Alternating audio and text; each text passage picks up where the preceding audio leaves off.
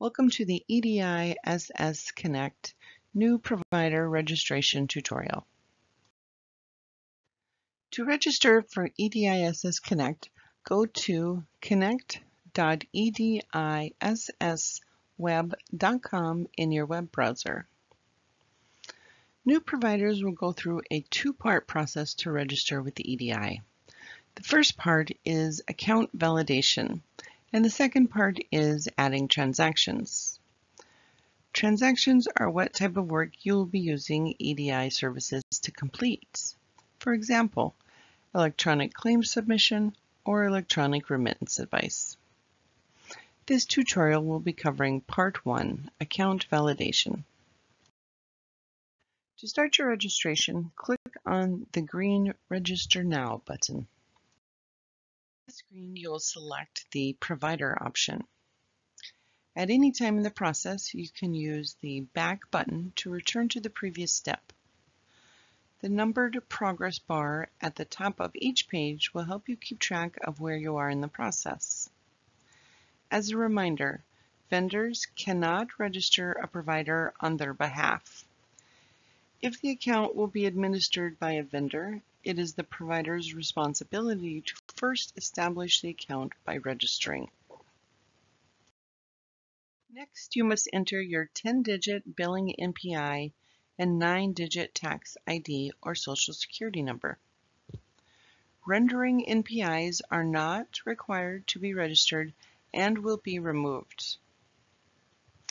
For the checkbox below the tax ID or SSN field, unless you are aware of what SOAP and MIME protocols are, the HTTPS connectivity option should not be checked. If it is checked, you will be required to purchase and submit a digital certificate.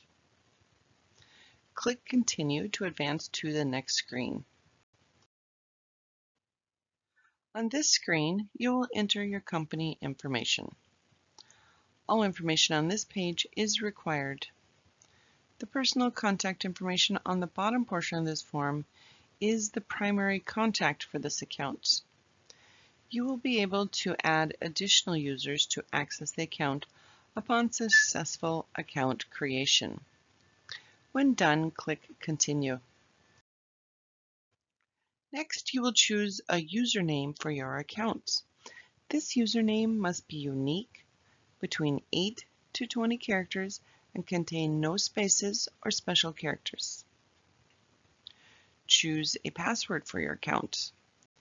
Your password must be 8 to 16 characters, consisting of at least one uppercase letter, at least one lowercase letter, one numeric value, and one of these special characters: $, pound, or hashtag sign, asterisk, dash or underscore, and contain no spaces or repeating characters.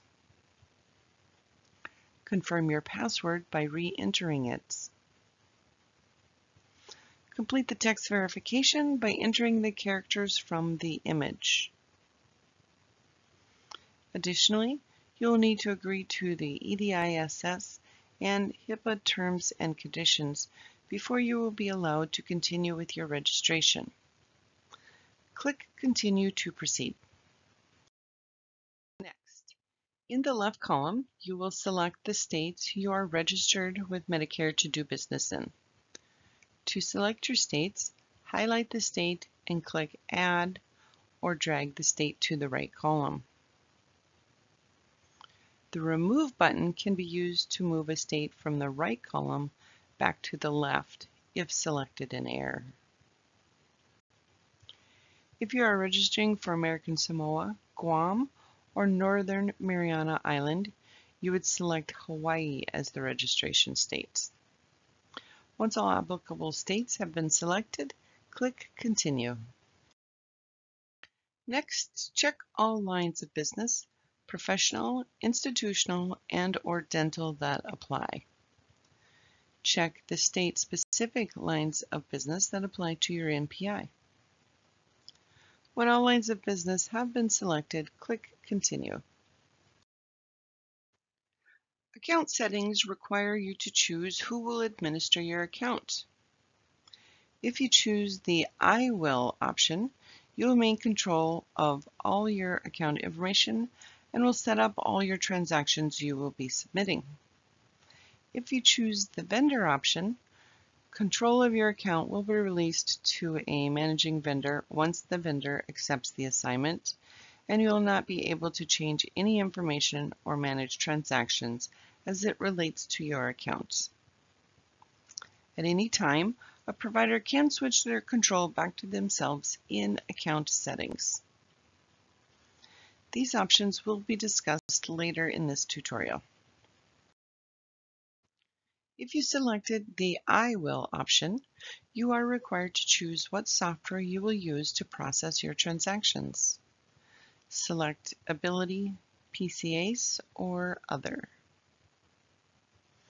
If you have selected Ability PCASS, you will need to accept the associated software licensing agreement.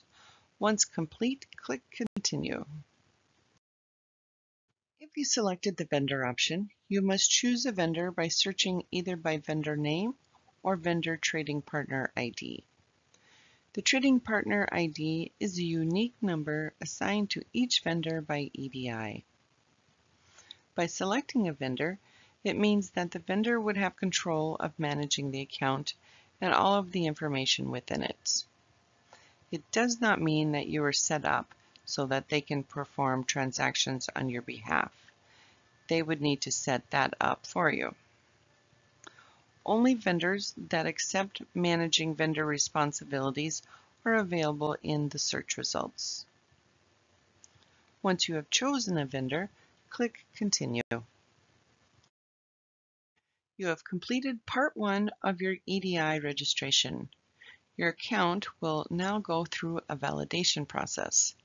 You'll receive an email from admin_no reply@noridian.com within 3 to 5 business days with a link to log into your EDISS Connect account.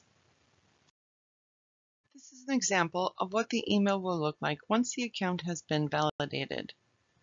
When you receive this email, you will then proceed to Part 2 of the registration. Thank you for viewing the EDISS Connect New Provider Registration Part 1 tutorial.